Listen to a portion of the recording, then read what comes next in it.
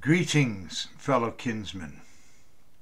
In Matthew chapter 10 and verse 6, Jesus commanded his disciples to go not but unto the lost sheep of the house of Israel. And following my Lord and Savior's command, I bring today this message to you. I was working on an exposition of Deuteronomy 28. And I mentioned in the title of the last video, 4 prophecies, 1 book. Well, now I'm just going to encapsulate those prophecies and, Lord willing, just finish off the chapter. And I really hope it blesses you today. Okay, so in Deuteronomy 28, turn with me into verse 68. And the Lord shall bring thee into Egypt again with ships by the way whereof I spake unto thee. Thou shalt see it no more again, and there ye shall be sold unto your enemies for bondmen and bondwomen, and no man shall buy you. Now that prophecy was fulfilled at the destruction of Jerusalem by the Romans in AD 70. Okay, now off the go mark of that one, it sounds confusing. What are they talking about Egypt, Well, let's go and see what and how that comes about. All right, so we'll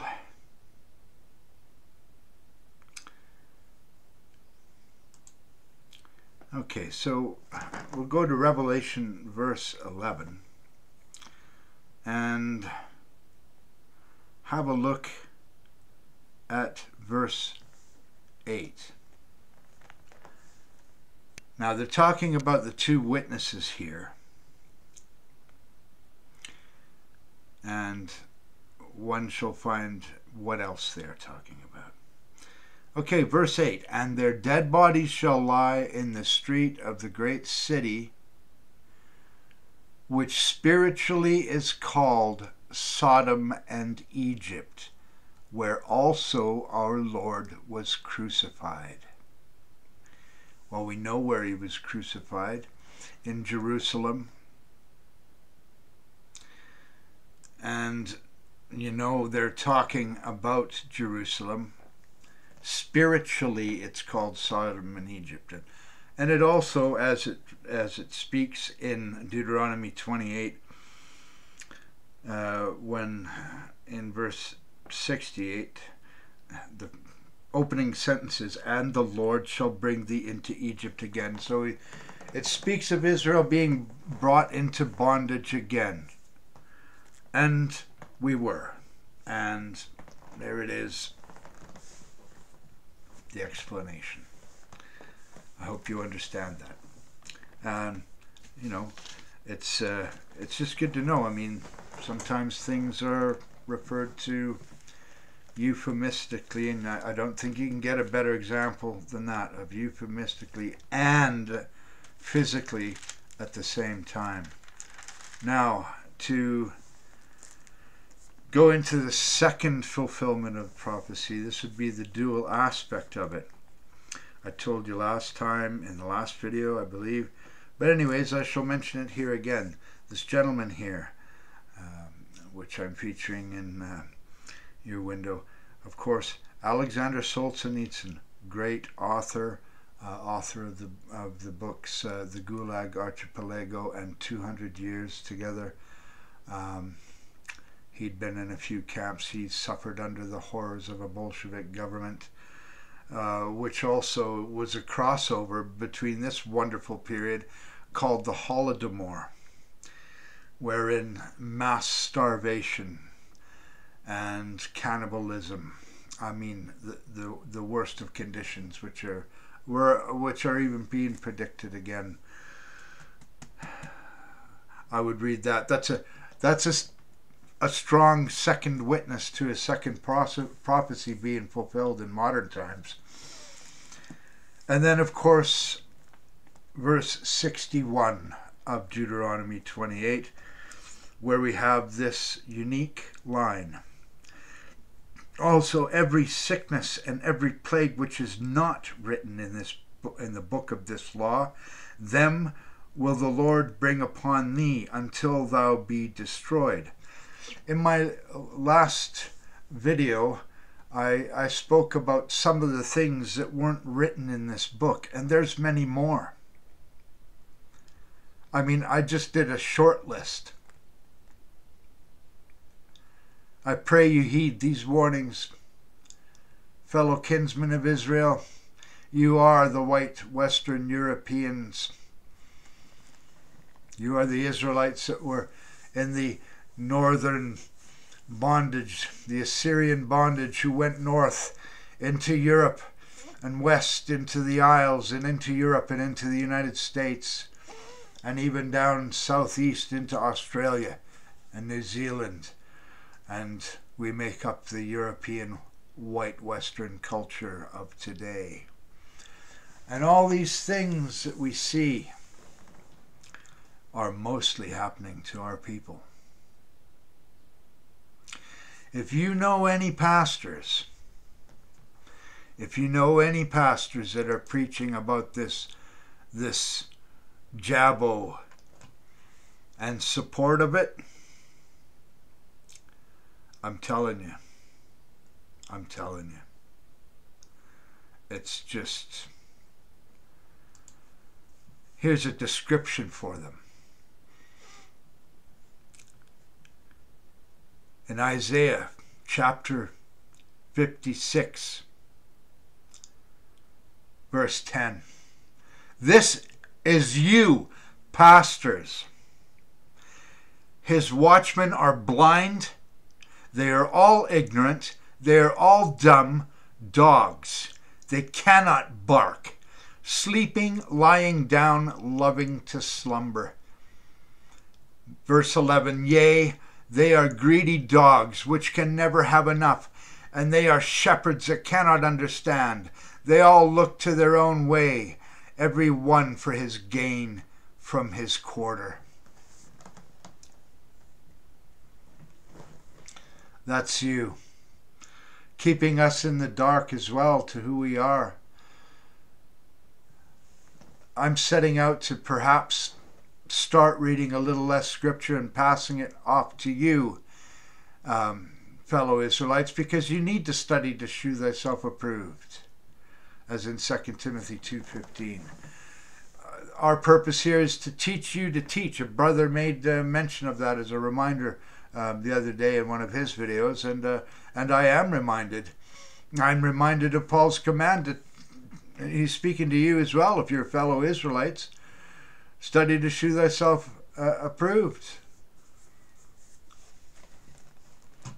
a worker that needeth not be ashamed, rightfully dividing the word of truth. This is what you should be, to teach somebody to teach. You know, a young kid, even if he starts learning and he starts growing, he can teach the child that knows a little less than him. I mean, we're all children. God's no respecter of persons, so you're not way up here and somebody's way down here, contrary to some pastors' beliefs. Anyways, I shall carry on with the finishing of Deuteronomy 28 now. So the first prophecy fulfilled in Jerusalem, the destruction of Jerusalem. Second prophecy fulfilled with the Holodomor. There's no question. Third prophecy, what's happening now? The murder machine rollout. They're coming for our children. Yeah, they are. They've started. It started. And instead of in factories where we were lined up to manufacture bullets, well, there's a rollout to manufacture something else. And guess what's being used?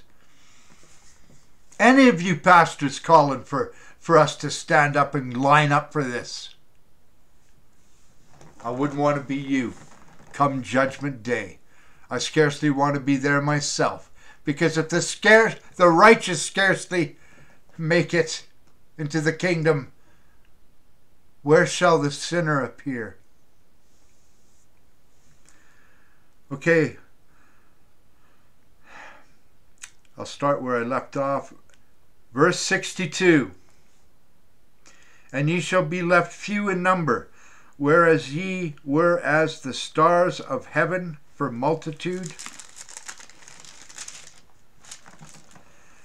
because thou wouldest not obey the voice of the Lord thy God. And it shall come to pass, verse 63, that as the Lord rejoiced over you to do you good and to multiply you. We were, at 1900, 30% of this world's population, those of the white Western European races. You know what we are today?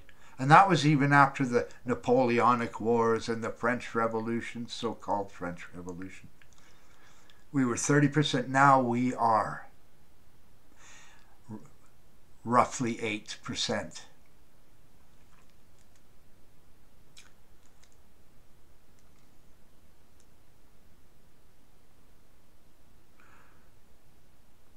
So the Lord will rejoice over you to destroy you, and to bring you to naught, and ye shall be plucked off the land whither thou goest to possess it. And the Lord shall scatter thee among all people, from the one end of the earth even unto the other, and there thou shalt serve other gods, which neither thou nor thy fathers have known, even wood and stone. And among these nations shalt thou find no ease, neither shalt the sole of thy foot have rest, but the Lord shall give thee there a trembling heart and failing of eyes and sorrow of mind. 66. And thy life shall hang in doubt before thee, and thou shalt fear day and night, and shalt have none assurance of thy life. In the morning thou shalt say, would God it were even, or would to God it was evening. And at evening thou shalt say, would God it were morning. For the fear of thine heart, wherewith thou shalt fear, and for the sight of thine eyes, which thou shalt see. I'll leave it there, for I have already read the prophecy that happened to Jerusalem in 70 AD. And now what we have today.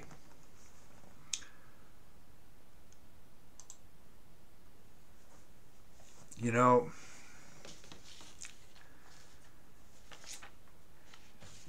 these pastors have gone a long way to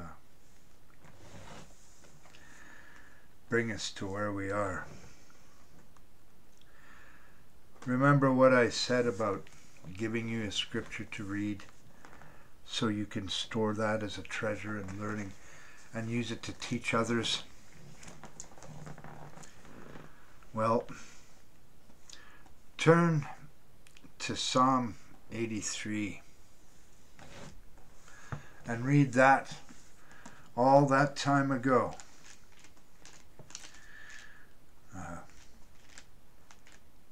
The people who gathered, they were confederate. They were confederate together. Well, they are confederate more recently, and even right now. Have a read of Psalm 83. And look at what they did. And look at what they continue to do.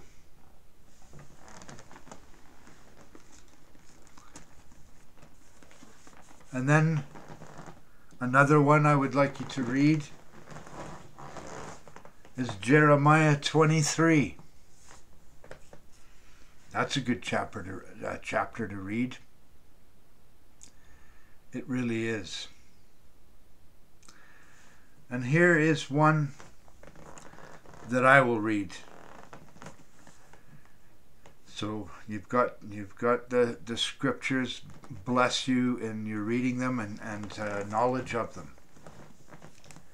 Okay? And here is the main mistake that was made by the early church. I mean, obviously they started off on the right foot. I mean, they had God in the flesh there on the earth with them at the time. And still yet they made mistakes because we're not perfect. But I'll take us into how they were at the time. And this is what we have to get back to. We're going to look for Ephesians, which I'm obviously, as you can hear, the rifling of my pages doing. Okay, chapter 4. Here's what the original ecclesia, the body of Christ, the church, was like then.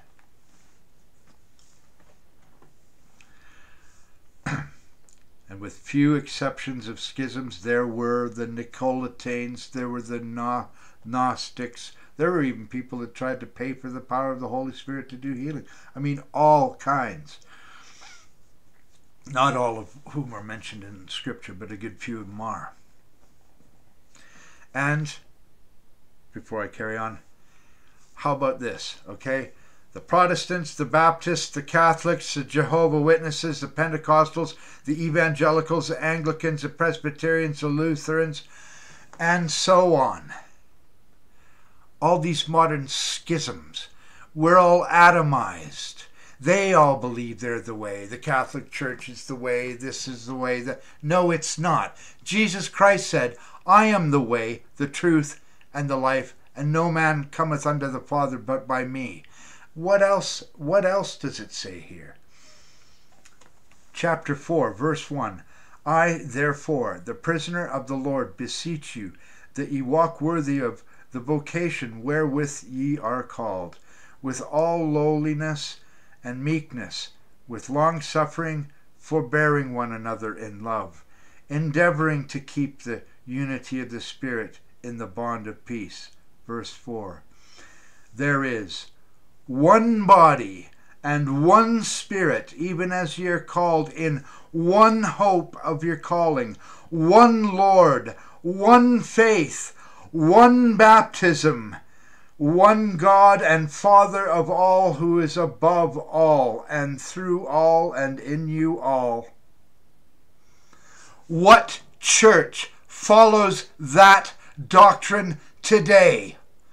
Not one of them. Speaking of one. And that's why we have been atomized, split, instead of going for the pure word, unadulterated word of our God, the Father, God of Israel, and his Son, the God in the flesh, Jesus, and the Holy Spirit. That's why we're in such trouble today, because we're horribly divided and we have sinned. We have sinned. And I pray for you, my Israelite kinsmen, and for all of us that are serving God right now. I pray that more come to serve and to repent.